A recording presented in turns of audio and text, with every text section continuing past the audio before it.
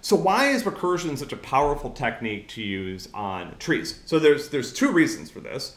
One reason is because iterative approaches on trees are extremely awkward. But the other reason is,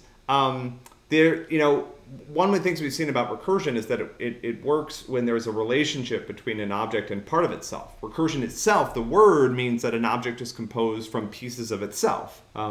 Now, when we talk about recursion in trees, one of the things I want you to notice with this binary tree is that I can split it up in a way that ensures that each part of it is also a binary tree. So let's look at how this works. So let's imagine I start at the top. I've got the root node 1 has two subtrees, one to the left, one to the right. If I split those off separately, I have a tree. Here's a tree. There's a tree rooted at the node 3 that descends from 3 and contains, in this case, 4 nodes. The nodes 4 is a direct child, and then 4 has 2 children, 8 as its right child, and 6 as its left child.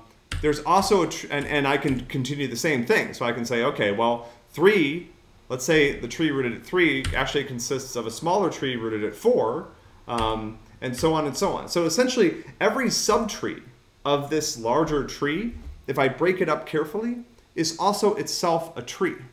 And so I can use this feature of trees, this recurrence relationship. We saw when we defined our binary tree class that the class itself depends on itself. So a binary tree contains references to other binary trees. It's literally a recursive data structure. And so it's this feature of trees that's going to allow us to work with them extremely nicely using recursion. Because a lot of times what we'll do in recursion is to make the problem smaller. On a tree, we'll look at a particular node, the right subtree and the left subtree. So we'll think about the entire tree as consisting of 3 parts: the current node, the right subtree, and the left subtree.